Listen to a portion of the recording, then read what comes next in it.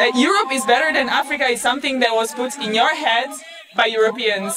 But Africa has everything. Africa is super rich culturally, language-wise, food, resources.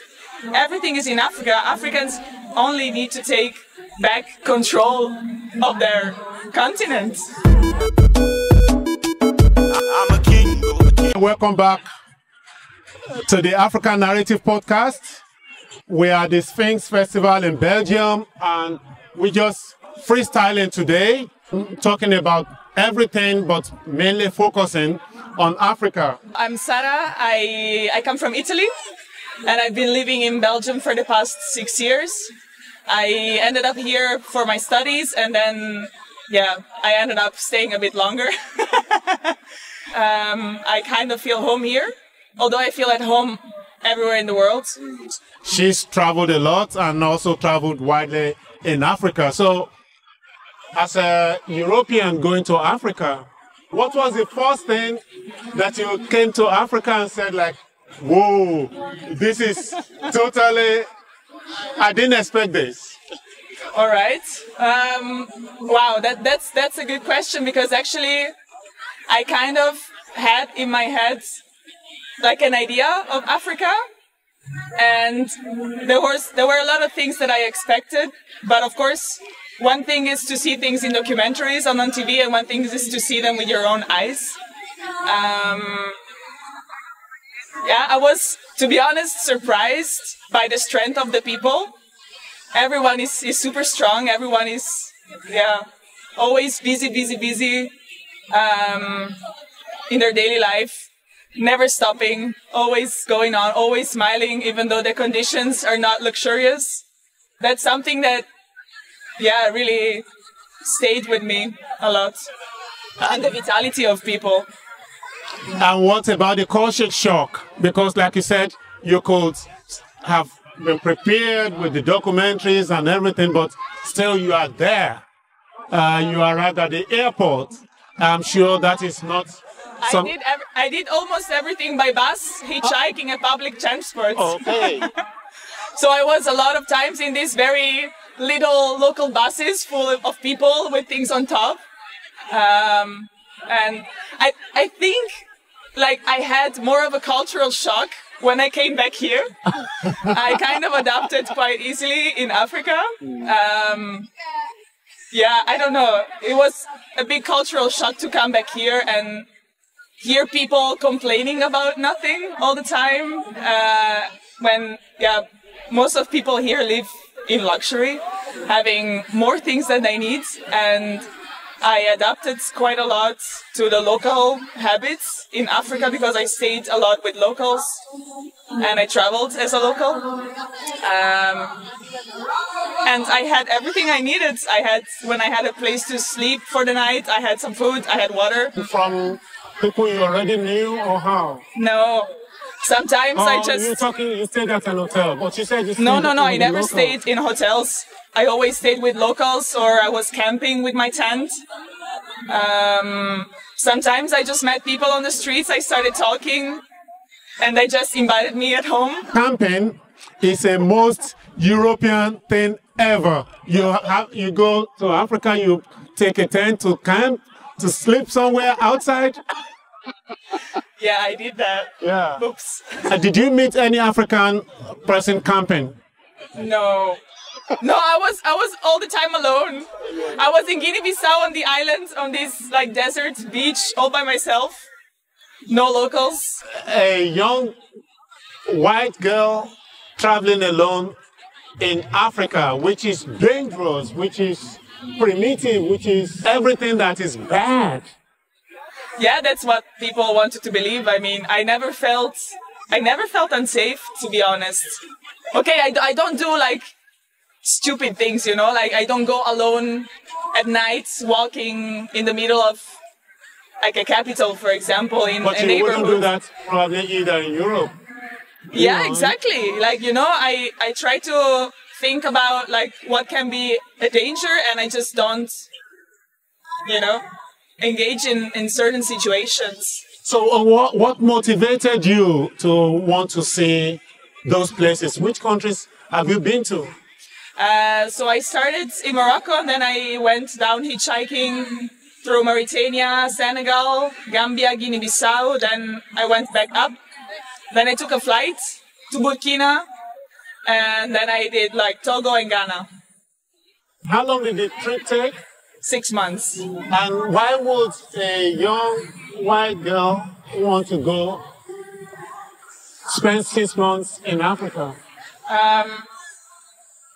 I am drawn by like less touristic places, like places that are still like intact culturally, where I can have the cultural shock. For me, it was not a shock. It was a pleasure to get to know the cultures and see something that is still authentic. I love the music. I love West African music. Actually, one of the reasons I went there to Senegal and Gambia was to take kora lessons. I took like 2 weeks of kora lessons, and then I thought, I don't know, it's not my instrument. I started playing the djembe. Okay. And then I stayed 3 weeks in Ouaga, in Burkina, and took 3 weeks of djembe lessons. So yeah, music was a big reason. I jammed with like people along the way. My djembe teacher also brought me to a marriage to play with him. I made some money. People gave me 500 sefa. I was like, whoa! How did they give you the money? Yeah, I was just playing. They just give it to you, or they put it in your hat if you have a hat, or they just leave it on the ground. I felt like almost embarrassed, and my teacher was like, no, take the money, you're playing. I was like, okay. When you live longer in Africa, you will know that's part of the culture and tradition. It's just people showing appreciation of something. I think it's very nice. You don't need to be embarrassed about it. It's just part of the whole. Yeah, it's just because I'm white, you know. Let's talk about whiteness. Yeah. And about the community, about people, how we relate to each other. So when you arrived in those countries and you went to those local people, and you are a white person, how did they receive you?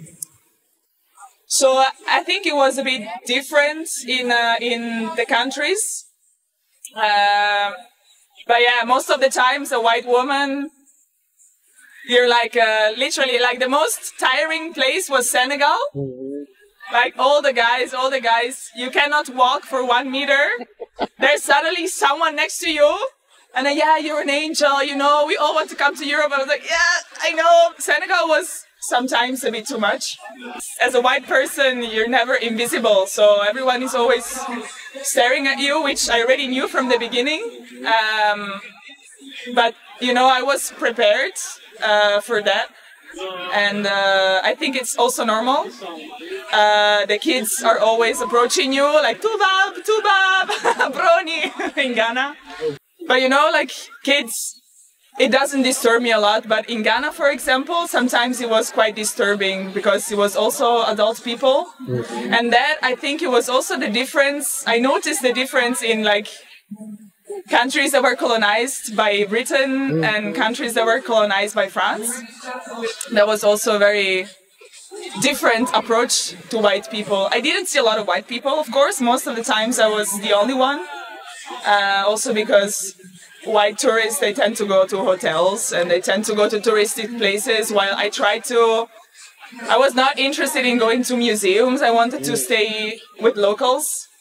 And they always, people were always really friendly, always welcoming, always offering food, even if they were really poor. And that's why I was asking, as a white person going there, you see people who probably don't have a lot of luxury, but you come to their home, you have they welcome you, all the time. People who are in Europe who have a lot of money, but they are conditioned to be like, oh, it's decent. 5 o'clock, we are eating.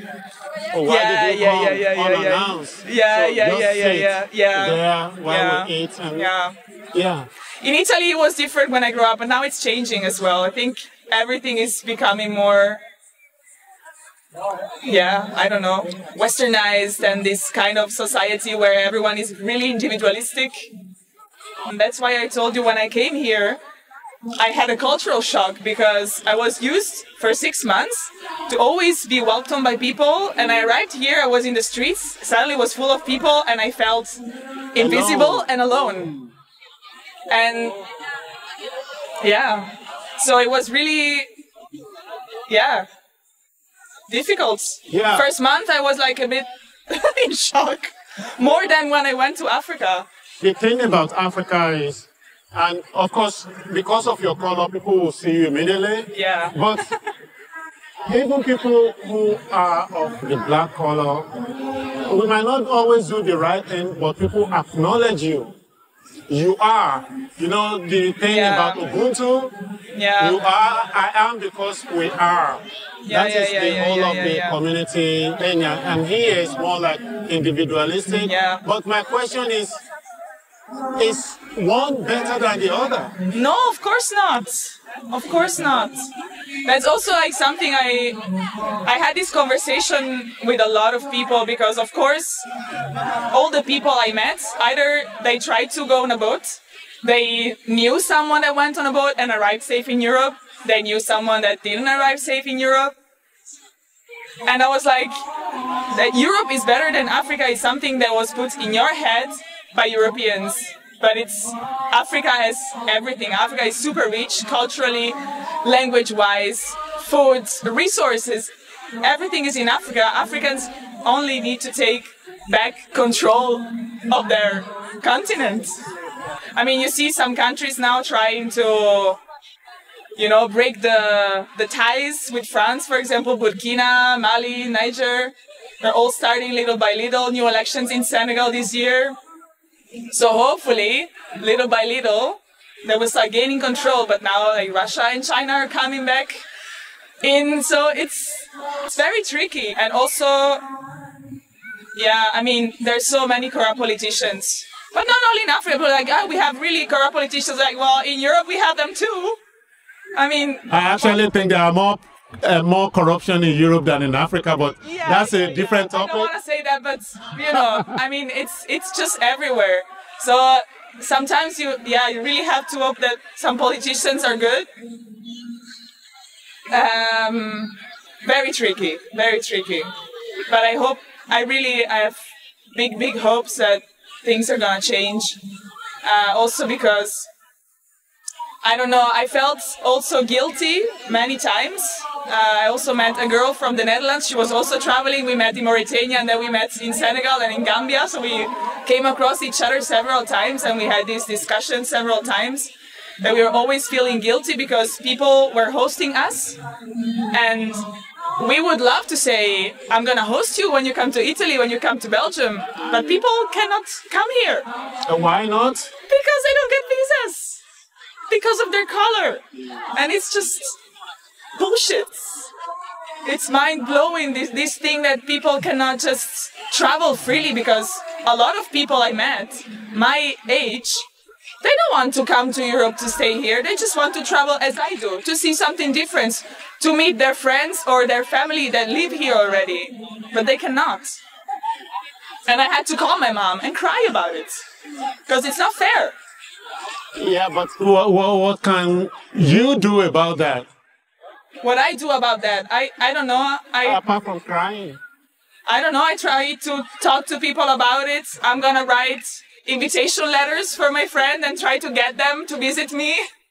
I hope in my lifetime I can do it. I think the fear is that when people come here, they're not gonna go back. Yeah, but then what? I also came to Belgium and I never left. So what's the difference between me and other people? Seriously. Like people because I'm white and I come here, they call me expat. I'm a work migrant. That's what I am. I don't come from war, because a lot of people come from war. They get rejected as well. A lot of people come from climate change, because we feel it here, but people feel it more in Africa. And if it's for those reasons, then there's more reason to accept them. But if not, they should be able to be free like I am, to just go wherever they want.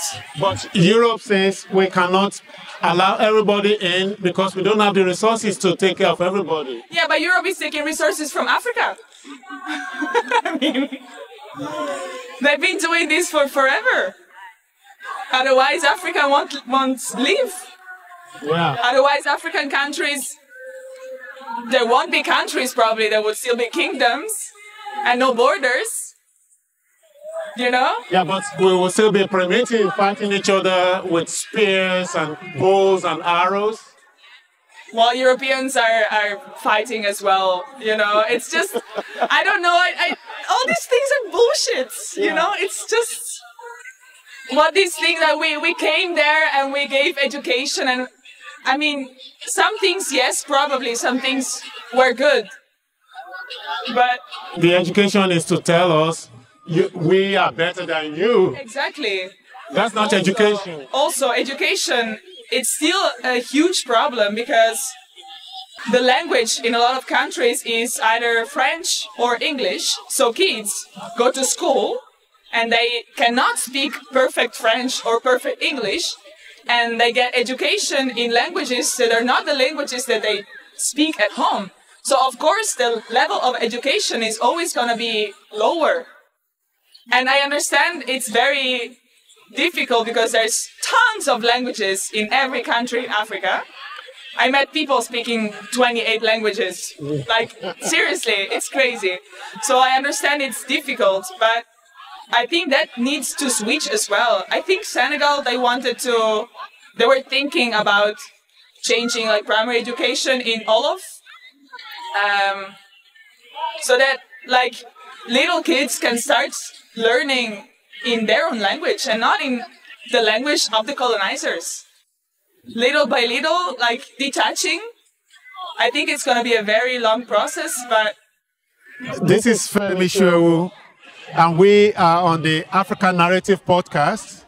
In rounding up, what would you like to say, one, to European people, and two, to the European leaders about Africa? Oh my God. This is something I have to think about. I think to the politicians, the migration policies needs to change. I am sick of seeing people dying in the Mediterranean Sea. We're giving money to Libya government to shoot people at sea. That's really not okay. So the migration policies need to change to start with, and the visa process needs to be easier. Also, people, once they're here, they need to get their papers fast so they can work and be part of society. I know someone being here for like 10, 20 years without papers. It's nonsense. And to people in Europe, travel to Africa, meet people, see with your eyes. Don't believe the news. Don't watch the news. Don't watch the good news. And don't be racist. Don't be scared of something you don't know. Talk to people. I think that's everything that comes up very fast now in my mind. I hope I'm gonna bring some friends and family to Africa during the years, because I'm gonna go back every year. Because I want people to see with their own eyes what is happening. Thank you very much, Sarah. You can only get different perspectives when you talk to people, when you've met the people you are talking about. A lot of times, what we do is we talk over people, we talk about people, but we don't talk with people. And most of the time, when we talk with people, sometimes our preconceptions get confirmed, but most of the time, everything we thought we knew gets a little bit changed. I think that's what we can take from what Sarah has been telling us. Meet people before you form an opinion. Is that? Yes, yes. Okay. Thank you very much. This is Femi Show with the African Narrative Podcast from Africa Web TV. Stay tuned. We're still going to continue with our freestyling today. Thank you. It was a pleasure to talk to you. Wow. I'm a king. Yes, I'm a king. I think I'm a king.